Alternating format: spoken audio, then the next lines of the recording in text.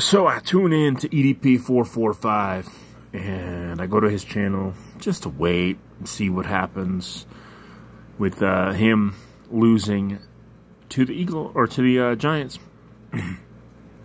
What do I find?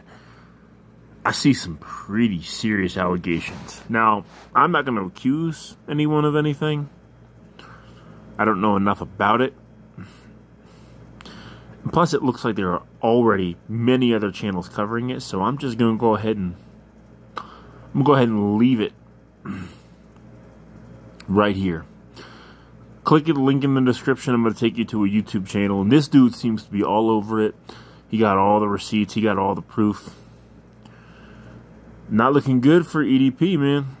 Ain't liked him for a while, but I would have never suspected something like this from him.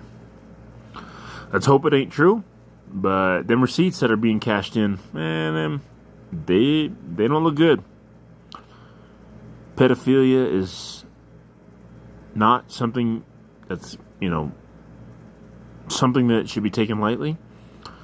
And his lack of response and suspicious reactions to it are definitely what's getting me.